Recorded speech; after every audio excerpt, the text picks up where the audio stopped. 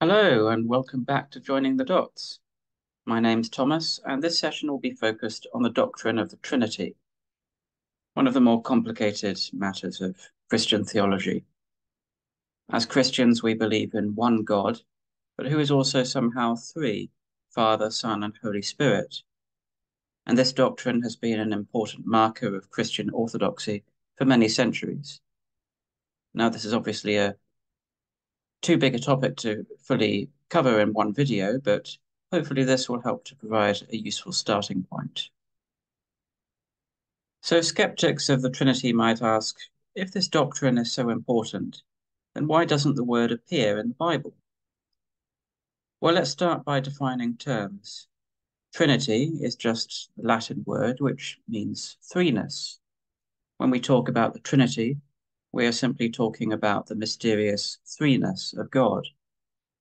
So it's worth pointing out at the start that the root of this doctrine is not in some sort of abstract theology, but in the real world experience of how God has chosen to reveal himself to us through the Bible. We see this threeness all the way through the New Testament. At the end of Matthew's Gospel, when Jesus is sending his disciples out into the world, he commands them to go out and make disciples of all nations, baptizing them in the name of the Father and of the Son and of the Holy Spirit. Three identities there, and yet sharing a single name. And we have this idea of threeness then right there in the teaching of Jesus himself. The New Testament clearly teaches that Jesus is God. He says in John's Gospel, "Whoever has seen me has seen the Father." And yet we also see him praying to the Father. He doesn't say, "I am the Father," but he says, "I am in the Father, and the Father is in me." Quite mysterious sort of language. And then we have the further complication of the Holy Spirit, a third member, who is also God and yet in some way distinct from both Jesus and the Father. The Advocate, the Holy Spirit, whom the Father will send in my name, will teach you everything and remind you of all that I have said to you. So this is the basic raw data that we are given to start to build up a picture of the Trinity or threeness of God. So let's try to break down this doctrine of the triune, the three in one God, a bit more. We could sum it up as the logical conclusion of 6 simple premises, which can each be independently supported.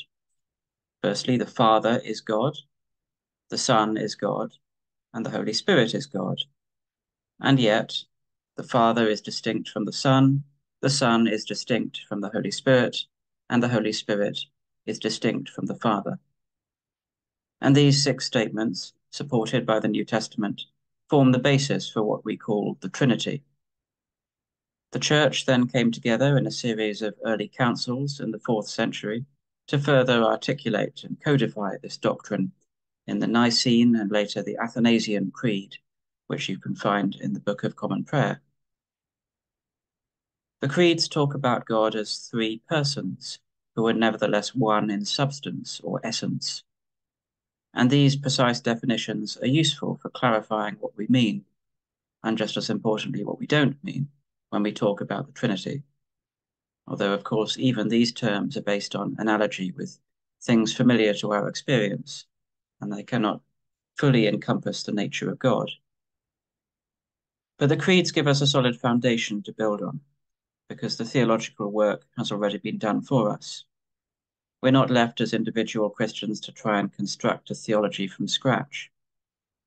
Jesus promised that the Holy Spirit would guide the church into all truth, and so we can have confidence in the apostolic teaching that has passed down to us from the earliest times. We don't need to be academic theologians to be disciples of Jesus, thank goodness. The first disciples constantly misunderstood Jesus' teaching while he was living with them every day. If the success of the church depended on their natural ability and understanding, we certainly wouldn't be here 2,000 years later. So I began with the New Testament and the teaching of Jesus, because that's where the threeness of God is seen most clearly. But what about the Old Testament? There's certainly a lot of emphasis here on the unity of God, and Jews and Muslims today who only accept the Old Testament deny the doctrine of the Trinity. So is the Trinity incompatible with the Old Testament? Well, it's true that we don't see the threeness of God being clearly stated here, but there are still many hints of a mysterious plurality within God's nature. And I've picked a few examples to briefly skim over, coming from the different categories of Old Testament writings.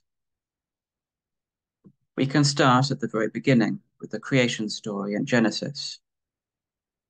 In the beginning, when God created the heavens and the earth was a formless void, and darkness covered the face of the deep, while the Spirit of God swept over the face of the waters. Then God said, "Let there be light," and there was light. And a little later, then God said, "Let us make mankind in our image, according to our likeness."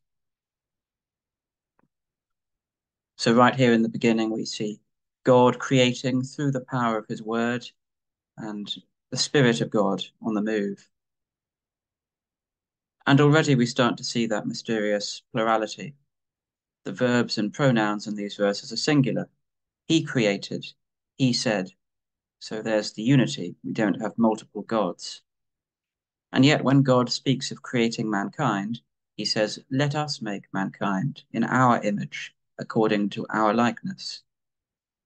And even the standard Hebrew word for God, Elohim, is grammatically plural. Moving on then to the book of Proverbs, a compilation of ancient wisdom literature, which talks about a personified figure of wisdom with a capital W, who has been with God from the beginning, and through whom God created the universe. "Ages ago I was set up at the first, before the beginning of the earth.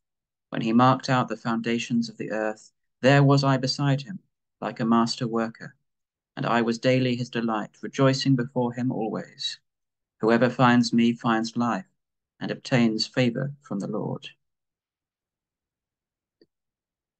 Moving on further to the book of Daniel, this prophet takes the theme even further with the vision of a human figure, the Son of Man, who is brought before God's throne and given an everlasting kingdom. "I saw one like a son of man coming with the clouds of heaven. And he came to the Ancient One and was presented before him. To him was given dominion and glory and kingship, that all peoples, nations, and languages should serve him. His dominion is an everlasting dominion that shall not pass away, and his kingship is one that shall never be destroyed." And this is the vision that Jesus is referring to in the New Testament when he calls himself the Son of Man. So in these cases, we see mysterious figures, the wisdom of God, the Son of Man, who seem to be described with the attributes of God, and yet are also distinct in some way from the primary person of God, the Ancient One. And this idea is sometimes known as the two powers in heaven theology, although at this point it's still very vague and undefined. So the Old Testament isn't really the best starting point for understanding the Trinity, because it's only in hindsight that these hints start to fit together in light of Jesus and with the help of the Holy Spirit to guide the church into all truth. But I've tried to show briefly that the Old Testament raises enough questions by itself to challenge a simple Unitarian view of God's nature.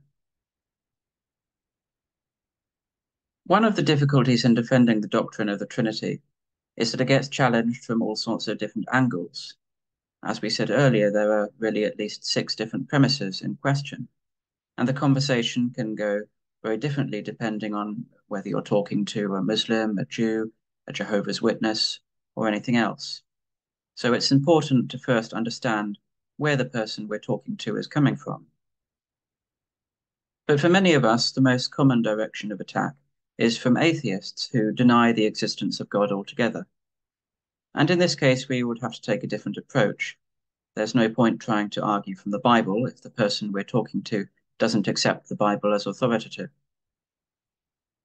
Probably the most standard atheist objection to the Trinity is simply that it doesn't make sense. How can God be three and also one? How can a reasonable person be expected to believe what sounds like complete nonsense? Believing in God is one thing, but this just seems too far. But then, in one sense, this is easily answered. There's so much that we don't understand about the world we live in. How many of us can make sense of quantum physics? We exist in a much bigger and more complicated universe than we could ever hope to understand on our own. And so why should we even expect to understand the nature of God? In his book, Mere Christianity, C.S. Lewis uses the helpful analogy of a cube. If we lived in a two-dimensional world, then the concept of a cube would seem ridiculous. This thing is made up of 6 squares, and yet it remains a single shape. Well, which is it? Is it 6 things or one thing? And of course, from our three-dimensional vantage point, we can easily perceive the reality of 6 shapes that together make one shape. And at this point in time, we're used to the idea that the universe consists of multiple dimensions beyond our experience. And modern mathematicians happily talk about things like 4-dimensional shapes, like this one. So the fact that the Trinity goes beyond our human perception isn't really a very convincing argument by itself. Ultimately, I think the Trinity is just the sort of complex picture of God we would expect in a universe as complex as ours. Now, of course, you could say that's avoiding the question, but sometimes we do need to reassess our attitudes and expectations. I think in this case, what appears at first sight to be a rational objection just turns out to be an emotional one. The Trinity is not really being rejected because it's incoherent or illogical, but because it's strange, because it reaches beyond our ordinary human comprehension. And so it challenges our pride, our desire to understand God in our own terms, to put him in a box. I'd like to end on a more practical note. You might ask, what does all this complex doctrine have to do with us? Why does the Trinity matter? Well, I started out by grounding the topic in the teaching of Jesus as he sends his church out into the world with a mission for the nations. And as Christians, we are all baptized in the name of the triune, the three-in-one God. And the Trinity, I think, is important because it reminds us that the God we worship is not faceless or remote, but is made known to us in human form and accessible by his Spirit. Christian faith isn't just about submission to a harsh divine will imposed from above, but a dynamic relationship with a living God whose very essence is love and fellowship. And let's think about that biblical statement that God is love. If God was alone before he invented intelligent life, then this doesn't really seem to make sense. Who was there to love? How can love exist without an object of love? But if there is in fact relationship, even within the eternal oneness of God, if God is three as well as one, then that means the love between the members of the Trinity is something that's intrinsic to the very nature of God.